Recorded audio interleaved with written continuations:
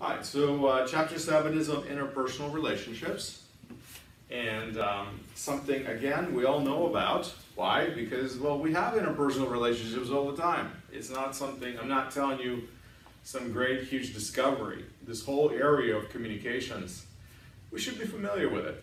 It's just that what's great about studying something like interpersonal communications in a very scientific way, and we study communication that happens in interpersonal relationships, and we consider all the dynamics, all the aspects of it, all the things that a lot of times we do, but we don't even realize we do, or we don't think about them, or we don't think about them in that way, okay?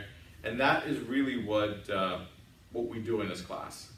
It's a way for us to look at communication that happens in the area of interpersonal relationships that is very organized, that is very, sort of say, broken up by types of relationships that we have, and how those types of relationships affect our communication, because we don't have the same type of communication with everyone.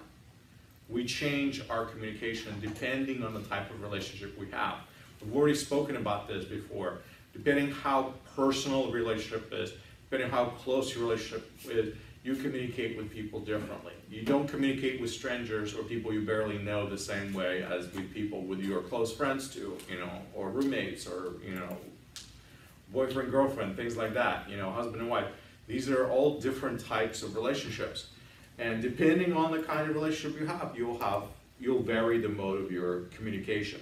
And that's really what we're studying. So there's appropriate communication levels and dynamics for each type of relationship. So in this session, we'll be looking at several things. First of all, in the first part, we will explain the advantages and disadvantages of interpersonal relationships. So there are pluses and minuses to having interpersonal relationships. Look, relationships are hard, okay?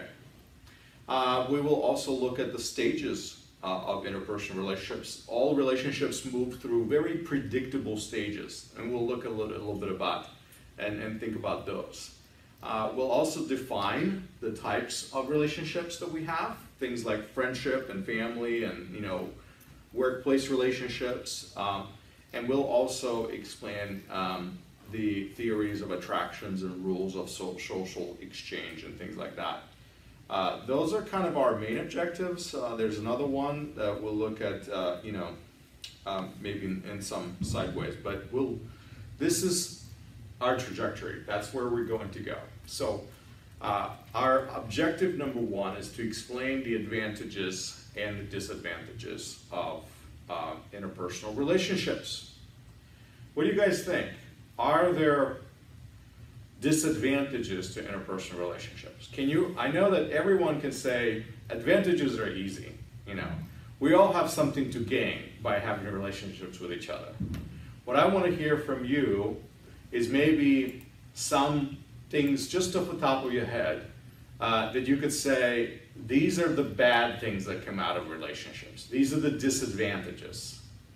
Yeah, relationships are great because they give me this, this, this, and this, and this. But what are the bad things that come out of relationships? Can you think of the disadvantages? Because some people choose not to have a lot of relationships. And the reason why they choose not to have a lot of relationships with a lot of people are those disadvantages, by the way. So can you think of any disadvantages for me? Just at the top of your head. Especially in the workplace, you sometimes compete with colleagues or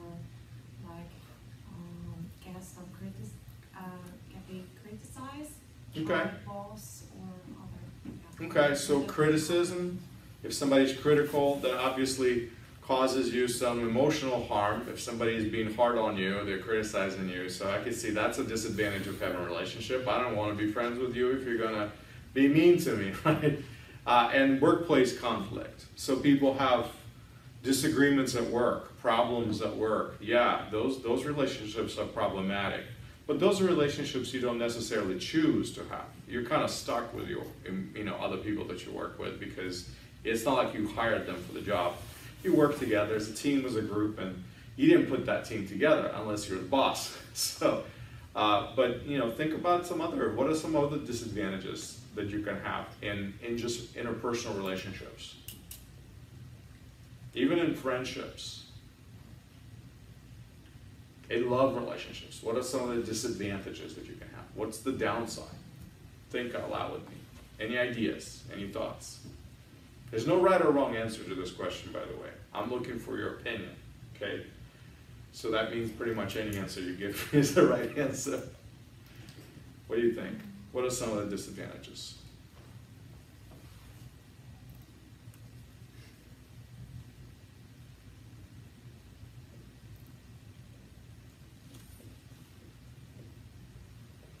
You're not.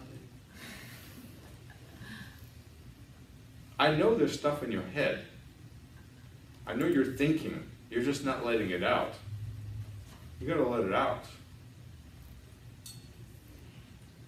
You guys are making it tough on me. All right. So let's look at some advantages, and we'll look at the list of disadvantages. I'm gonna look at it's on the textbook, by the way, in case you're wondering. I mean, there's a lot of stuff in this textbook that explains this to you. So, the obvious advantages of interpersonal relationships is that they help you lessen loneliness. Here's a fact.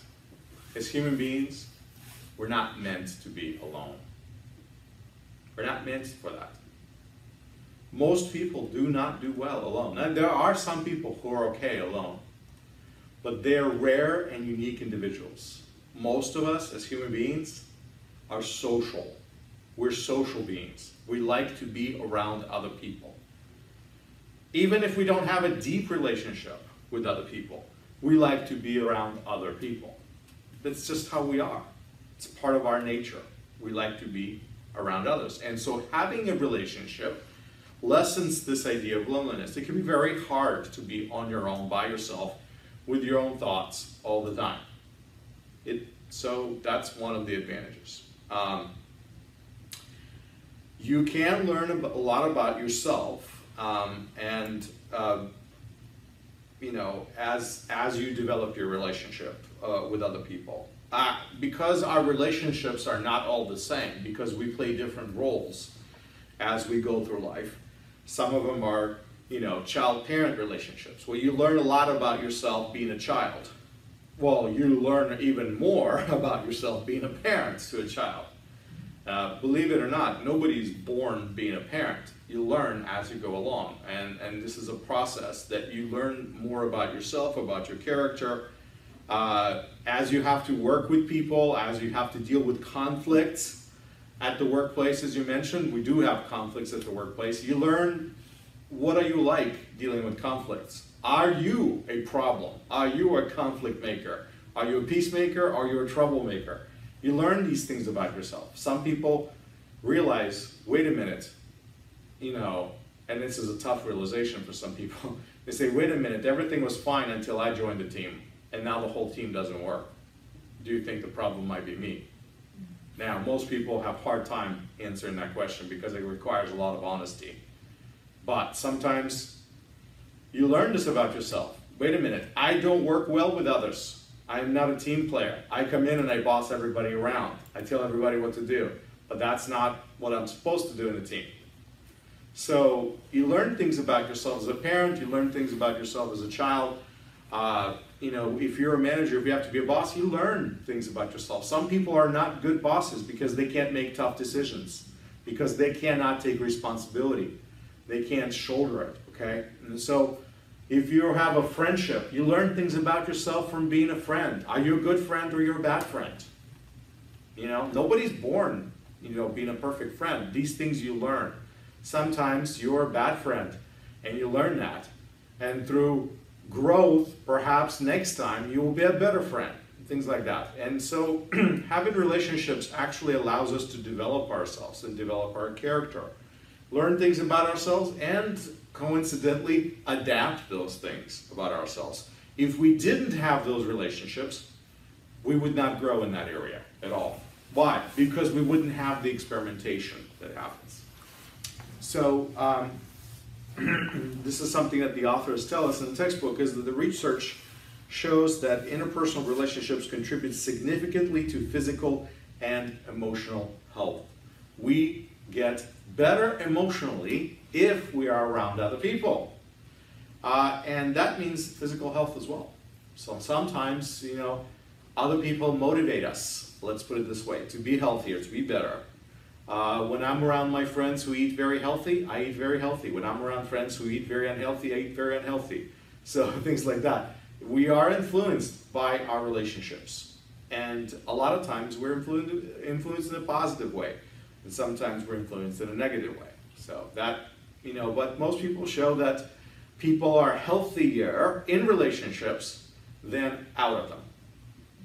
That's what the research shows. Having relationships helps us more so. Not having them does not.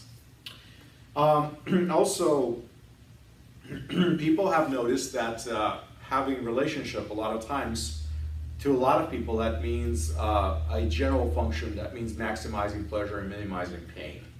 And what they mean by that is that there are things that in life that we derive pleasure from.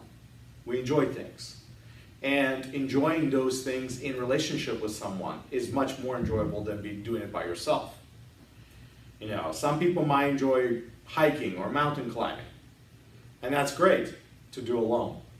But it's even better to do it in a group with other people, because you can share some of that happiness and joy. You know, going to the mountain peak and climbing and conquering this mountain. And there's several of your friends who are working with you to do that. You can share that happiness with joy. And so if you achieved some of the greatest achievements and you're all by yourself, you have nobody to share it with, nobody to celebrate with, nobody to rejoice with, it makes it very depressing. And next time, we don't want to make an achievement. Why? Because even if we do or we do not, nobody's going to recognize it. Nobody's there to recognize that we've achieved something. So you see, that's a problem. That's, in that sense, we're maximizing our pleasure in life in general, and we're minimizing our pain. Sometimes when we're going through suffering, when things are tough for us, when we're sick, when we're struggling with a class, having other people who understand us, maybe who are struggling with us as well, or helping us along, actually makes it better. We can persevere, we can work through it, we can deal with it better when there's other people who are dealing with us simultaneously as we go through life. Doing it on your own, can we do it? Yes, perhaps we can. But doing it with others, we do it better. We do it better. So there are several aspects of life that our relationships change. Having those relationships and doing those things in relationship transforms those tasks in life. The authors make a point that the way the plants orient themselves to light, human beings orient themselves to the sources of stimuli. We are stimulated by others. As human beings, a lot of times we do what we do because somebody causes us to do that. They influence us, okay? I mean, I can tell you this about myself. I am very much motivated to do certain things because of other people, okay? If I know that what I'm doing will benefit someone, I will do it. If I know that nobody will be benefited from what I'm doing, I will not do it. I'm actually motivated by public benefit. I'm motivated by something that I'm doing that's helping somebody else. That's how I feel about it, you know. Even teaching a class. If I know that people are listening and paying attention and learning and growing, I'm excited about it. It makes me want to do it more and more.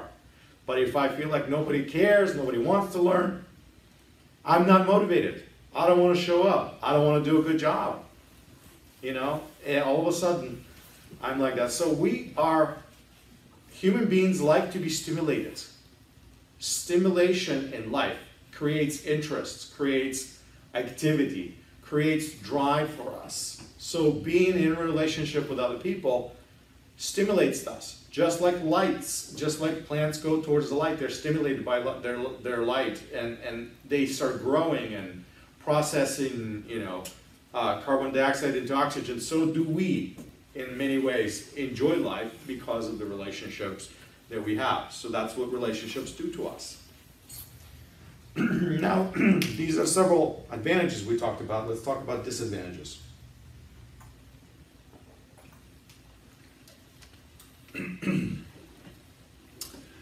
What are some of the disadvantages? Well, close relationships put pressure on you. They reveal who you are, and they expose your vulnerabilities. This is why a lot of people do not want to have close relationships. They want to have relationships, but not close relationships. Why? Because in close relationship, things come out. The more I know you, the more I know about you, the more I will make judgments about who you really are. What are your strengths? What are your weaknesses? Some people are not comfortable with revealing that about themselves. They don't want anyone to know their weaknesses. Now, a true friend is not going to use weaknesses against another friend, right? A good, healthy relationship is not going to exploit those things. But there are a lot of relationships that are unhealthy, and they will exploit any type of weakness that they find. So some people are not willing to be vulnerable. They don't want to be in a position where somebody can use something they know about them against them, okay? Embarrass them somehow, or, put them in a disadvantage. So there are certainly disadvantages to relationships, and you could see this disadvantage to a close relationship. That's why people like to sometimes have relationships that are more distant, not as close. They will opt for a relationship that's less real, let's put it that way, a superficial relationship. That way they have a relationship, but they don't risk anything. There's no risk. So also close relationships increase your obligations to other people, sometimes to a great extent. So the closer your relationship, the harder it is for you to interact with other people and be ambivalent. You can't say no to your friend. When your friend needs something, when your friend needs help, you can't just say, well, I don't care, do it on your own. I'm not helping you. It's hard to say no to friends. It's hard to say no to a person whom you expect to say yes to you when you need help, right?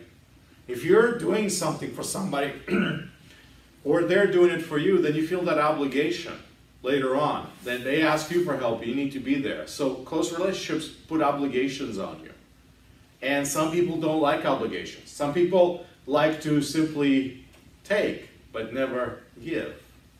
So a relationship is a give and take dynamic, and not everyone is comfortable with that.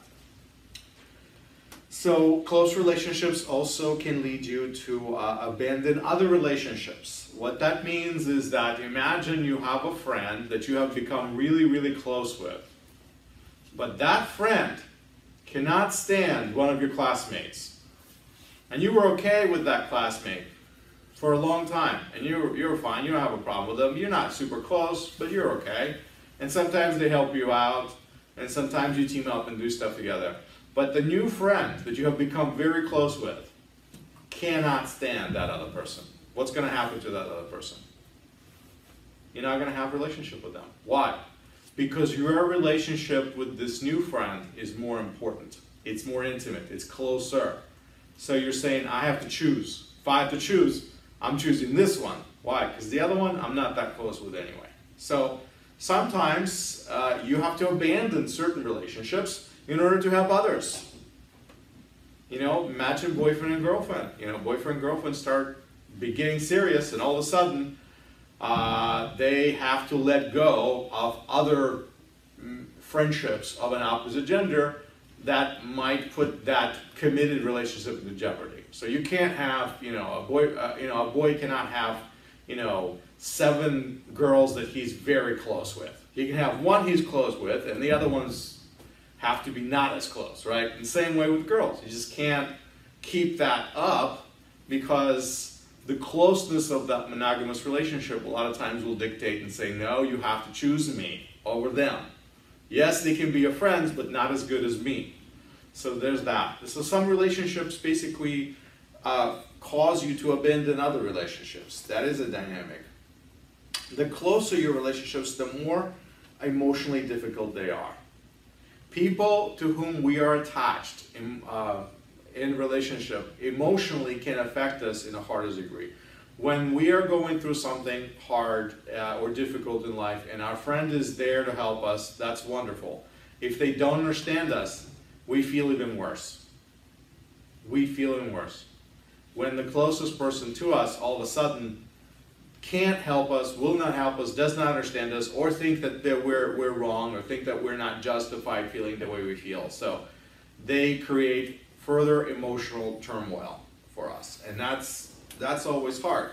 Again, that's what happens in close relationships. That's why some people choose to not have close relationships. They want more distant relationships. Also, close relationships are very difficult to dissolve because it's uncomfortable to say, I don't want to be your friend anymore. It's uncomfortable to say, I don't want to be your boyfriend or your girlfriend anymore. It's uncomfortable to say, I don't want to be with you anymore, I don't like you anymore. We don't like conflict. Humans, generally speaking, most humans do not enjoy conflict, do not enjoy saying no, do not enjoy negative emotions. But when a relationship is unhealthy, when a relationship is not working, you have to say, I'm done. And that is uncomfortable. People hate breaking up. People sometimes stay in a bad relationship because they don't like breaking up.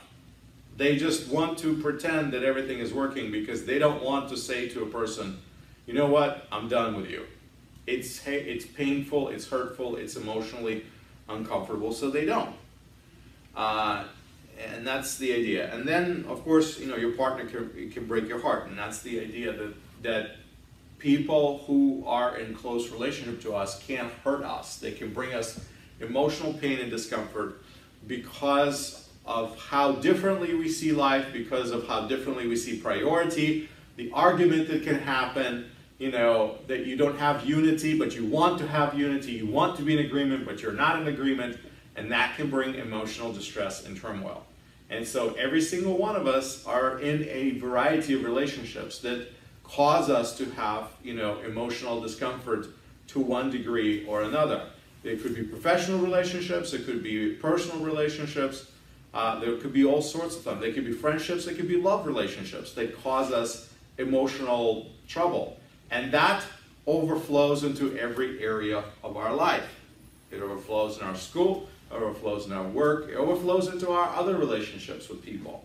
So somebody who's going through a terrible personal relationship and they're being hurt, they tend to be not to be a fun friend to be around because they're consumed with problems they're having. And so every time you meet with your friend, all they do is unload on you all the problems that they're having and issues.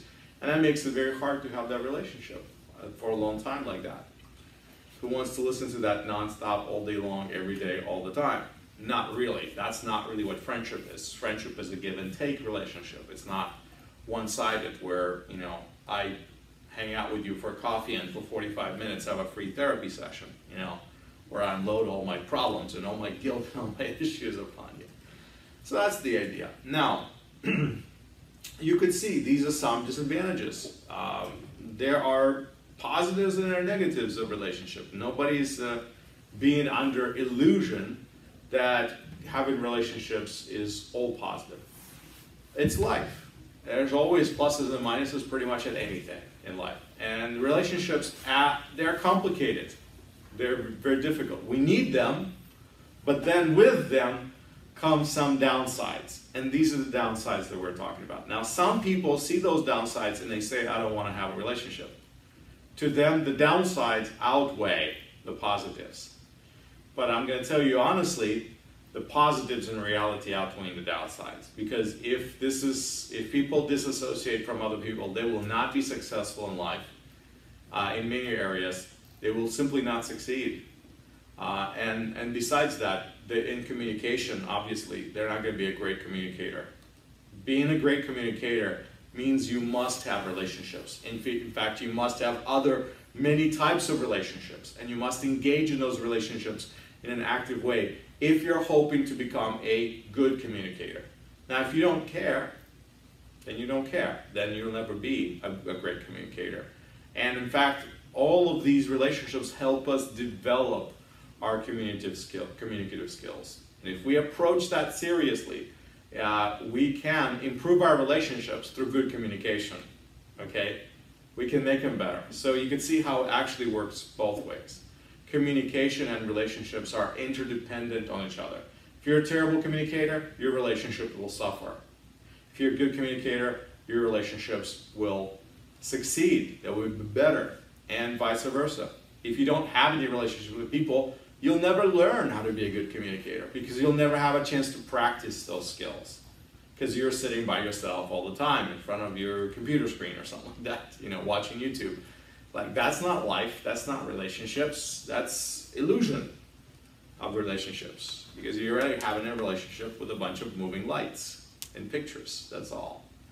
So it's kind of difficult. It's difficult to have relationships, but they're very advantageous to us as human beings, and communication is intricately connected to relationships. So that's our first objective. That's where we are. We were going to talk about these advantages and disadvantages.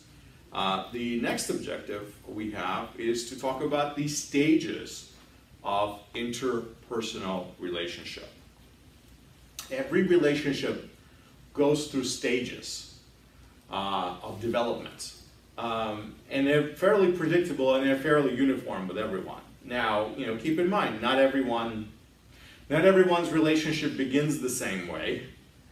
But once they get going, the trajectory is very similar. Not everyone's relationship ends the same way because sometimes culture affects how things begin and how things end. There's cultural protocol of what we do and what we do not do. But for most people, this is the trajectory, this is how these relationships flow. And so these interpersonal stages of relationships all come with communication and messages that occur at each stage. They're unique. Unique stages of relationship correlate to types of communication or to the types of messages that we send through to each other as we engage each other in these stages. So here are the 6 stages of relationship. You can see there's 4 primary ones, and then there's the other ones that go to the left and to the right are actually a choice. You cannot have either one of them. So you can have 5 of these stages, but you can't have all 6 necessarily because they kind of the ones on the bottom, the ones to the left and to the right, really excluded each other. All right. So that chart is located in your books, by the way. You can refer to it in your books, and it's on page 144 in your textbooks. It's a great chart. It's a nice little visual way to explain to you. One of the things that you might notice on this chart is the little tiny exit sign. You can see that we enter the relationship and we can exit the relationship. It's not something that we're stuck in. We don't have to follow this whole entire chart. We can enter a relationship and then quickly get out of it at any stage. Now, whether we choose or not is a different story. But the fact that even at the very first preliminary stage, we can end it, we can exit. Or in the second stage, we could say, you know what, not working, not interested, and done. So I'm going to go to through these relationship stages. But keep in mind, this is, again, based on American culture. It's based on Western culture, where relationships are consensual, where relationships are not arranged, where relationships are based on a person's will and desire. There are some places around the world where relationships are not consensual, where people told, you will be friends, you will get married, they're arranged. And so sometimes that happens, and that's okay, that's normal, it's just a different type of culture. So this book is just built around the idea of Western culture where relationships are completely voluntarily and are self-initiated, where there's this level of individuality brings us to this type of voluntary relationships. So the first stage, that first bubble that you saw, is the initial stage. It's what we call the contact stage. This is where we have some sort of a perceptual contact, what the textbook talks about. You see, you hear, perhaps you smell the person. You know, you walk into a room and you see a person and you're attracted to that person for whatever reason. Maybe they have a really cool haircut, okay? Maybe they have attractive clothes. Maybe their perfume smells really good, okay? I don't know.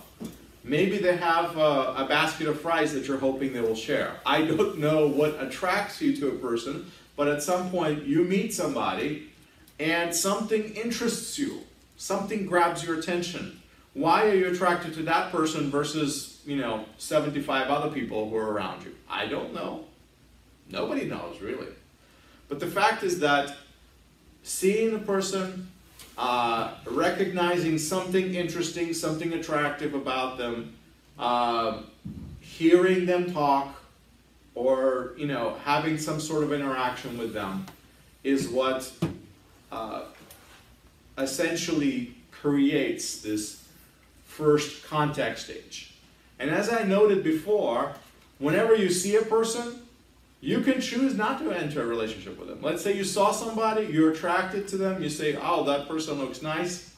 You can choose not to act on that. You could say, you know what, maybe next time. I'm too busy, I'm too tired, I don't look good, I don't have makeup on or something. Girls do this all the time. They run into somebody and they're like, no, I can't talk to them right now, I'm not looking my best. I don't have makeup on. I really want to have control over this and I really want this guy impressed, so I'm not going to approach them now. I'm going to pretend I'm not even here right now so they don't see me. So we control each stage of this relationship. So in the contact stage, we can choose to engage or not engage. If we choose to engage, then we go to the second stage, okay? That's called involvement. Involvement. Now, involvement stage is where both parties have some sort of a sense they want to be connected. They want to interact with each other.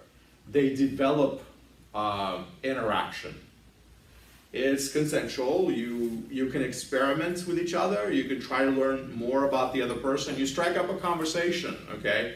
Maybe more, remember we talked about small talk, right?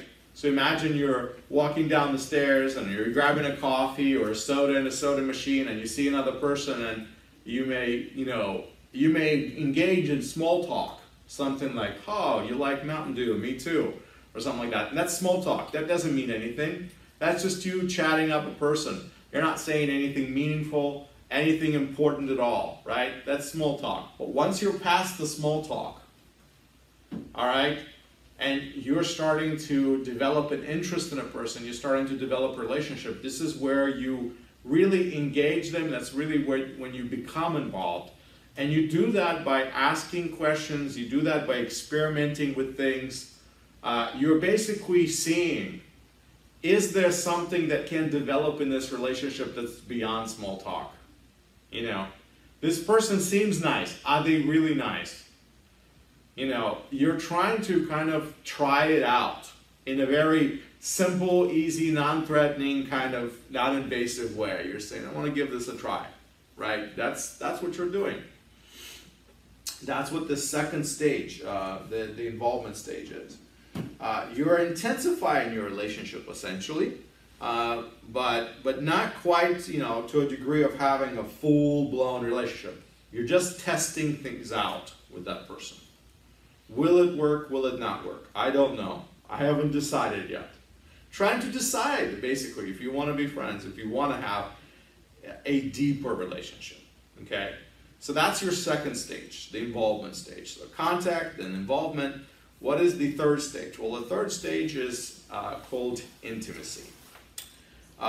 Intimacy is the stage where you basically commit yourself to have a deeper relationship with that person. you can develop a relationship in this stage where you can become best friends, closest friends, you can become a lover, a companion. This could be now a long-term relationship that lasts years. This could be a deeply emotional relationship where you start sharing everything. People can start living together, sharing meals, sharing fun time, all sorts of things. Now you are really joined together with this person. You have constant interaction. You have frequent contact. You share things with each other, and you hear and you value them. And so there's a lot of back and forth. You're past the whole testing stage. You say, you know what? I am enjoying being around this person. This person is worthwhile having a relationship with. I'm going to develop this relationship now. See where it takes us. Will we become great friends, good friends, long-term friends, short-term friends, or is this something that's not going to work? But we never know. So at each stage, you know, if we continue, we tested things out, we say we'd like to give it a try, now we go into the next level, into this, you know, intimacy stage. Again, we can exit. We could say, you know what, it's not working. I'm getting out. I'm going to minimize, you know. I used to spend my every day hanging out with you, but you know what? There's somebody else I met that I like better. I'm going to start hanging out with them more, and I'm going to hang out with you less. And before you know, we'll hang out once or twice a month. And we'll just have a relationship, but it'll be a more distant relationship. We're still friends, but I'm not going to be as close to you. Because I found somebody else that we work better together, and we can have a closer relationship. And what I'm looking for in a relationship, essentially, is working better with them. So that's an aspect of our intimacy stage. So you can see that this is a much more serious moment. So something that happens here is our interpersonal commitment and social bonding. This is where other people around us realize that we have a friendship, we have a connection, other people acknowledge it. We're way past that stage of testing each other out. We're actually having a relationship and other people know about it. This is where we make a personal commitment and then a social commitment or social awareness. There's this idea that, you know, this is a known fact. We're no longer just casual acquaintances testing each other out. We move into that serious, sort of say, aspect of relationship. So you get the idea. This is the most serious part of relationship. This is where people get married. This is where people become friends for life. This is it, okay? And it can end. And sometimes it ends very quickly and abruptly, and other times it ends very slowly, and there's a formal way of ending it, and sometimes it goes through another stage that may lead to an end or may lead to a non-end. And this stage is very normal for most relationships that exist. Whenever there's any type of an intimacy or a deep relationship, we call this deterioration stage. I know that sounds depressive because deterioration means for things to break apart, to fall apart, right? That's what that word means, deterioration. And in some way it is true. In some way it doesn't have to be true, okay? So the deterioration stage is characterized by weakening of the bonds between friends or lovers, okay? This happens, this is normal. People have been friends for a while, and all of a sudden, their friendship goes cold. They're not as interested. That person who was really fun is not as much fun anymore, for whatever reasons. There could be a lot of reasons. And all of a sudden, there's this cooling off, all right? There's dissatisfaction, is what we call interpersonal dissatisfaction. Interpersonal dissatisfaction is when we basically are no longer, you know, enjoy this interaction with each other. We're not happy doing things together anymore. We're not getting as much out of it, okay? And then that usually leads to what we call interpersonal deterioration. That's where now we have a problem with another person. Because we're not interested in an interaction, because our interaction is lessened, because we're not getting as much out of this interaction in friendship. It leads us further into a relationship that starts to fall apart because, well, we don't really want to be with that person anymore. Like, why would we want to invest and spend time into a relationship that's really, we feel, are not giving us as much as we should be getting? So it's very subjective, and this is kind of different. You know, it works differently with different people, and I'm sure it works even more so differently across different cultures. But this deterioration stage does not necessarily mean, you know, the end. In fact, what if I tell you that most people who are married or in a committed relationship have certain degree of deterioration in their relationship all the time? Okay, nobody that engages each other in a deep intimacy relationship stays unchanged throughout their entire life. Okay, people experience relationship challenges. So there's some change. The deterioration is a change in a relationship. But it doesn't mean that that change is bad, or that means that change is, cannot be overcome. Let's put it that way. And so, as a result, the next stage that happens in a relationship is often called a repair stage. So whenever something deteriorates, think of it like doing maintenance to your car. Okay? If your car starts to break down, you don't just kick it to the curb and say, forget you, I'm done with you, you're going to the trash pile. No, you fix it, right?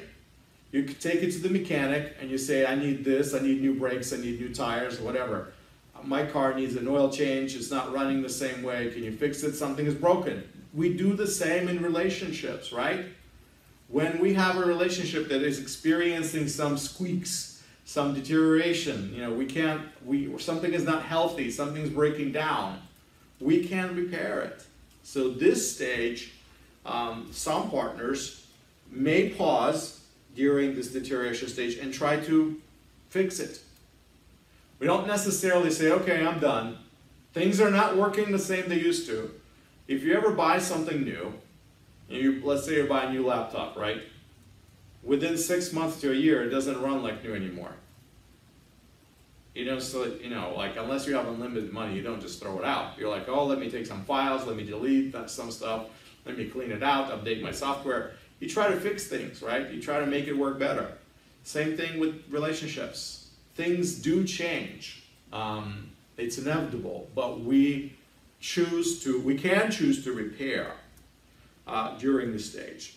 And again, we will go through intrapersonal repair and interpersonal repair. These are just two aspects of how we will approach our problems, depending on the type of the problem. So in a relationship, a person may say, hey, how come, you know, you don't want to spend time with me? What's wrong? You know, even somebody like married couples, you know, you see married people, they get married, everything is great, then 5 years later, they're drifting off.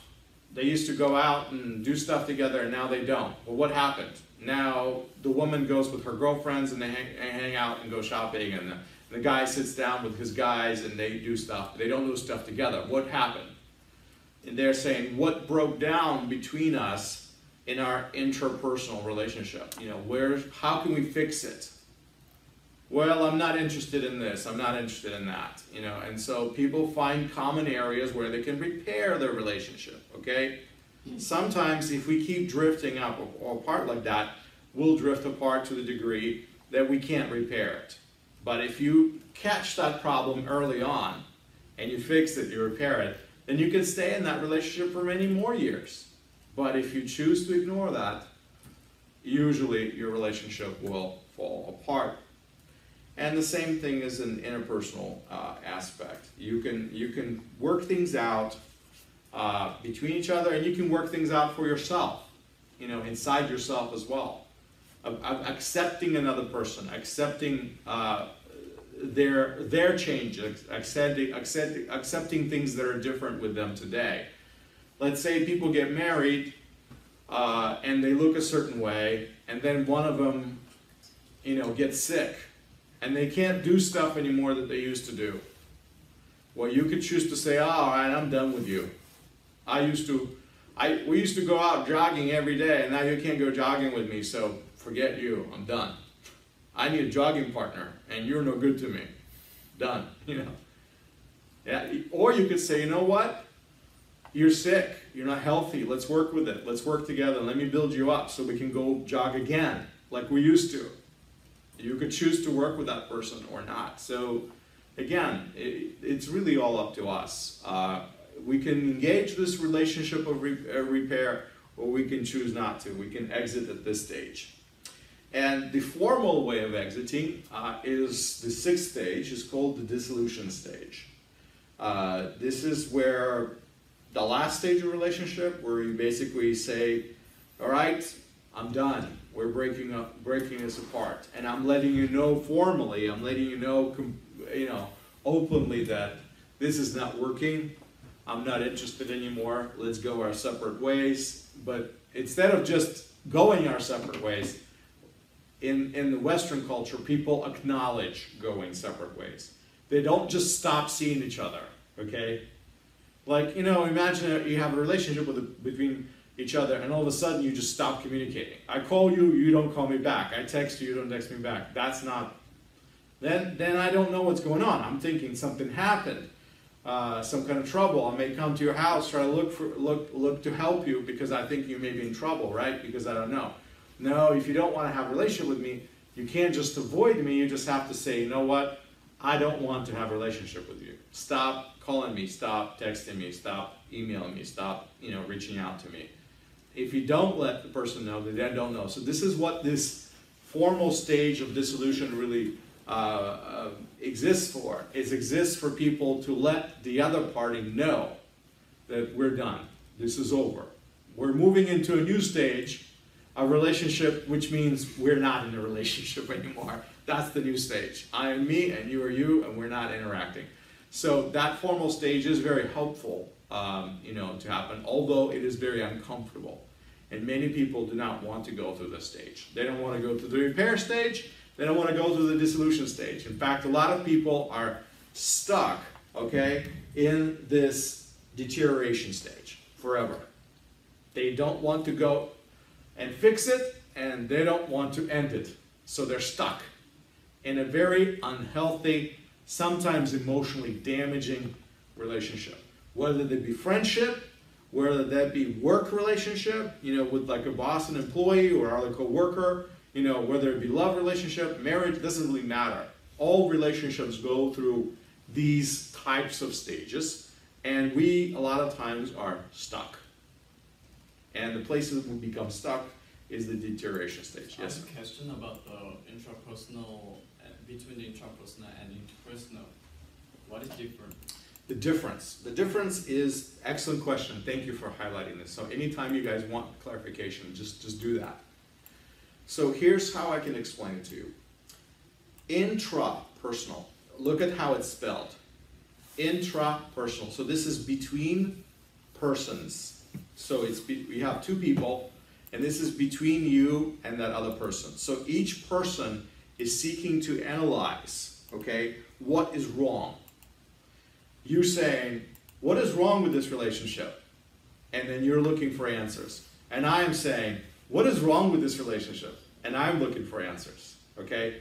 So each one of us are independently working to figure out what's wrong, okay? So that's intrapersonal, that between two different persons, essentially, okay?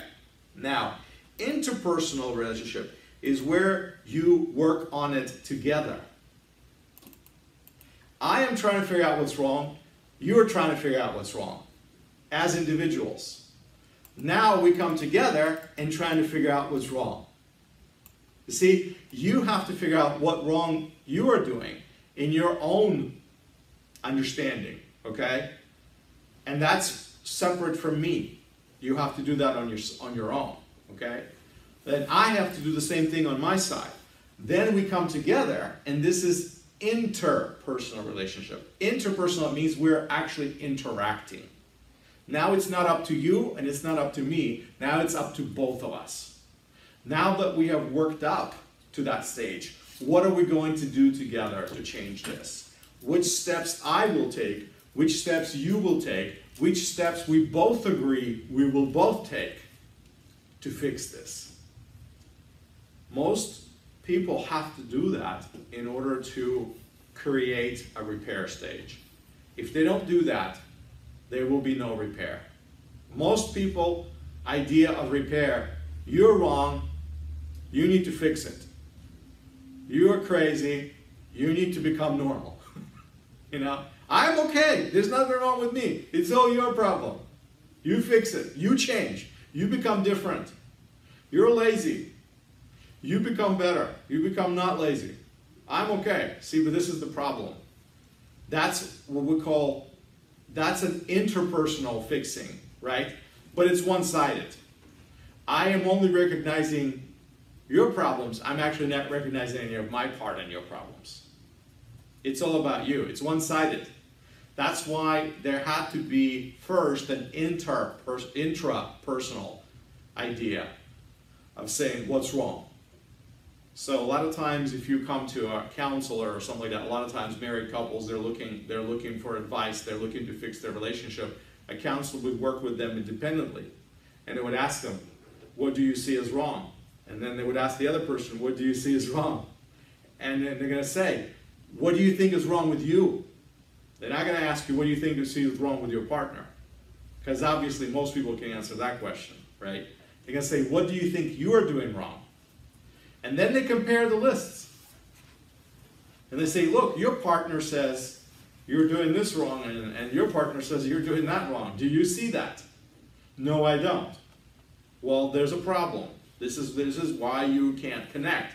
Because you're doing something and you're not even realize that you're doing it wrong. Now that you know you're doing it wrong, now that you know it's driving the other person crazy, are you willing to change, right? And that person says either yes or no. Depending on their answer, that relationship will either work or doesn't work. Does that help you? Yeah. Excellent. Thank you for asking me that question. Sometimes I assume that you guys get this, and don't ever be shy to ask me these questions. All right. Any other questions? We're good. All right. So these are the 6 stages of relationship. But remember, we're really talking about 5 stages. And the 6th stage can go either way. It's just, we got these 4 stages, and then that conflict stage where there's deterioration. Deterioration just means going through life, okay? I deteriorate. I get up in the morning and my back hurts. Why? Because I'm not 15 anymore. So that's the idea. There's normal deterioration, and the same thing's going to happen in relationships. There's going to be some things that need to be fixed and repaired. So we're always in that stage, in the relationship and deterioration. Which way is it going to go? Are we going to work it out, fix it, or we're not going to fix it? And that's going to eventually lead to a dissolution stage. So that's that left-right side of the chart that we've been looking at, okay?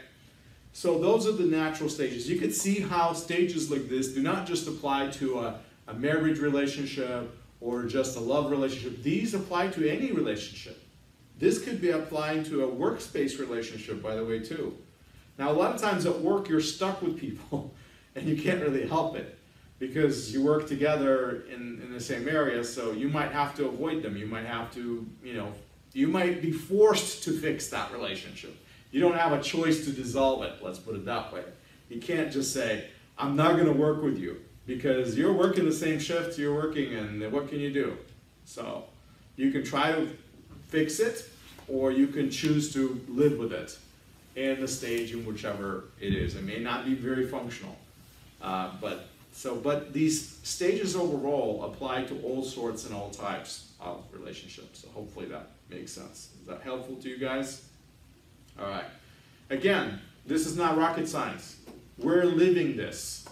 It's just looking at it in a very scientific, organized way allows us to think it through, okay? It allows us to pause and say, all right, I know exactly what's happening with me right now. This is where I am. I am in this stage of relationship with this person. What am I going to do? I have these options. I have this option or that option. Now, you remember, all of this applies to your communication because each stage of a relationship, your communication changes. All right? In that very first stage, when we have contact, all it is going to be small talk. You're not going to say anything meaningful to a person. You're just chatting it up. How was weather? Did you see that game? Did you go to such and such movie? You're just talking stuff that's general, that's not controversial. Starting a conversation, starting a relationship. Then as you get to know each other a little better, you start asking more probing, more personal questions. And this is where some people check out. They say, you know what? I don't really want to have a relationship with you. Stop asking me questions that are personal. I don't want to know. No, you can't have my phone number. That kind of stuff. You see what I mean? This is where it either continues on or it doesn't. And so each level, each stage of the communication, a stage of relationship correlates to a type of communication. And communication just gets deeper and more intimate as we move into the intimacy level. Very complicated, very emotional now. And the further we go, sort of say, the more involved we are. And so you can see how being a good communicator can help you to be successful in a relationship. And you can see how being a bad communicator will actually hurt your relationship. People will exit relationships with you if you don't communicate with them. Inability to engage in a small talk, okay, will make sure that you will not have the second stage, that involvement. It's not going to happen. I mean, imagine you and I are buying a soda in the machine, together, and I start small talk with you. You're like, "Hey, you bought Mountain Dew. I like Mountain Dew too." And you look at me and you don't answer anything. Where is that relationship going to go? Nowhere. I'm going to look at you and say, that person is not answering to me. Either they're deaf, okay, or something's wrong with me, they don't speak my language, whatever. I'm going to think like a dozen different things while they're not answering, and then I'm going to say, okay, whatever, walk away. And that relationship now never happens, right? Why? Because you failed at small talk. You and I did not connect. We didn't move on to the next stage. That's it, we're done, So if you're not effective, you end up hurting yourself in developing the relationships. You're not going to be able, if you're not a good communicator, you simply will not develop relationships. And as you don't develop relationships, what's going to cause? It's going to cause all of those advantages of relationships that we talked about not to exist in your life. No, you won't have any disadvantages, but you won't have any advantages either.